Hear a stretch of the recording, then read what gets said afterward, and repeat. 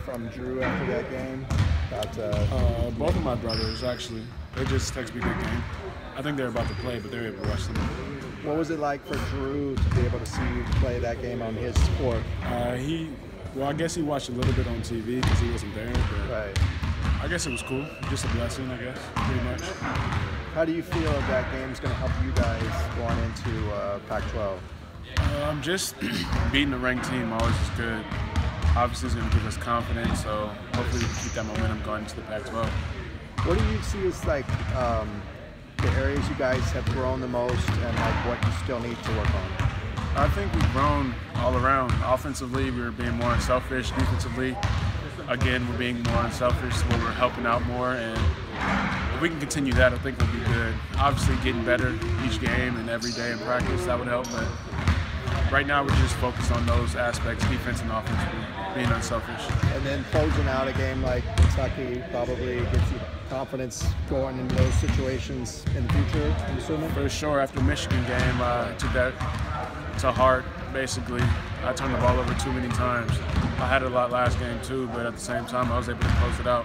And my teammates were able to hit big shots down the stretch. So I think going through that stuff gives us a lot of confidence. Coach was talking about how you actually asked for a blow late in that game. Yeah. How did that process come about? Because he said you'd never done that before. So how did you have the maturity to know that you needed to come out and take a rest because it would help you later? I was a little winded at the end of the game, so just take a break, come back in refreshed, and I feel like it helped a little bit. How have things changed for you guys knowing actually that the suspensions are definite, it's not up in the air anymore? Same thing since we started. Georgia Tech was the first game. We didn't have those guys, so it's pretty much the same. Having them back in practice help? It should, yeah.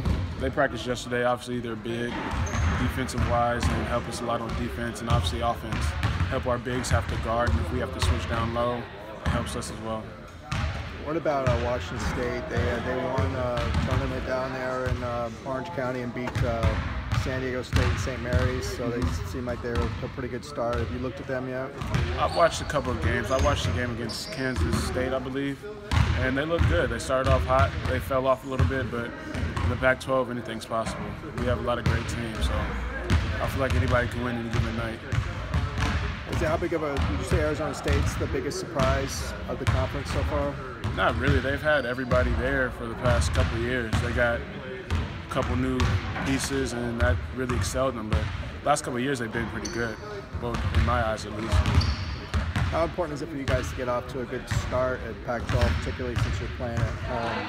Always important. You got to protect home court. I think this might be my first year starting at home, but it's always fun to play in front of the fans and all that, so we got to protect home court for sure. Awesome. Thanks a lot, Aaron. Appreciate it.